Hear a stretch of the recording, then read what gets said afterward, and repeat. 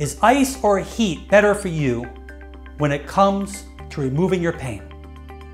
The answer is, it depends upon the underlying problem. In certain conditions, you want to use ice.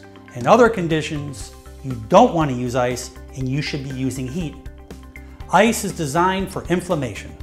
Something that's acute, something that's swollen, something that just happened, a fall, a strain, an injury. You'll see redness, it will start to swell. You never want to use heat on something like that. It will make the condition worse. Heat, on the other hand, is when the swelling goes down, something becomes chronic, the muscles are in chronic tightness, they're in spasm, they're contracted, but there's no inflammation, there's no swelling, there's no redness. That is the big difference. One being acute, something recently happened within the first 2 days, and the other one, versus when we talk about heat, something that's being chronic. There are other great ways that you could be using ice. Chronic headaches. Well, remember, if it's tied in inflammation, even though the muscle is not swollen, even though the skin is not swollen, you can have inflammation deep inside around the nerve.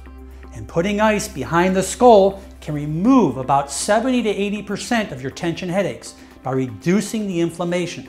The nerves behind the head go over the head behind the eyes, may take away those headaches behind the eyes. People who have gout, inflammation of the big toe or wherever the gout may be in your body, putting ice can reduce that swelling, take away the inflammation.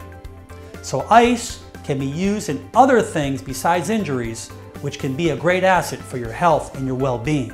And regarding heat, heat can be used as strains where there's not a lot of inflammation, overusing the muscles, poor posture, things that you do every day, leaning over, forward head carriage, rounded shoulders.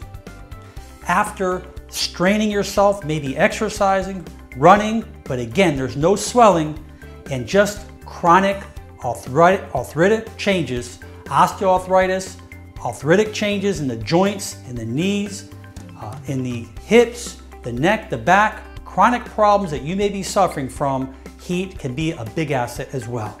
So put this information to work and hopefully it will make a big change in your health and in the pain that you're suffering from.